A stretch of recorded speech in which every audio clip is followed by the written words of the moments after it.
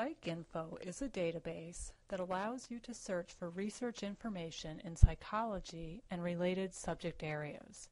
This video will introduce you to the basics of using PsycINFO. In our example, we will search for information on how procrastination is related to motivation or emotions.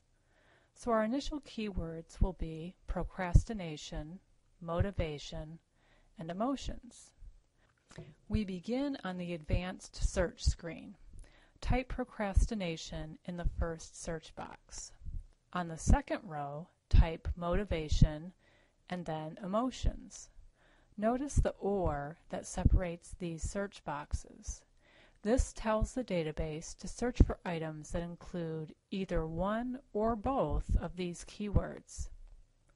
Also notice the "and" that connects the rows of search boxes. This tells the database to search for items that include the keywords from the first row and also the keywords from the second row. Now click the search button.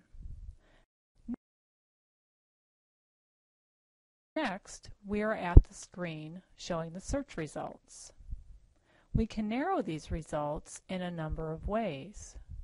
If we want to see only peer-reviewed journal articles, check peer-reviewed and then click the little magnifying glass to refresh the results.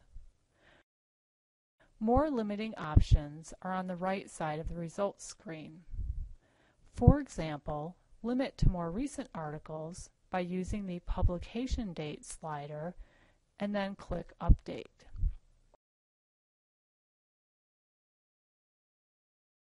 Limit to studies that included subjects in a certain age range with the age group option.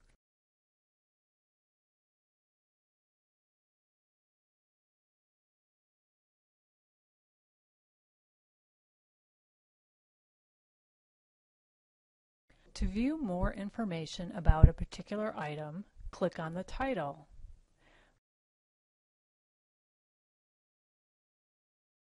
Read the abstract or summary and other information to decide if this article is relevant to your research.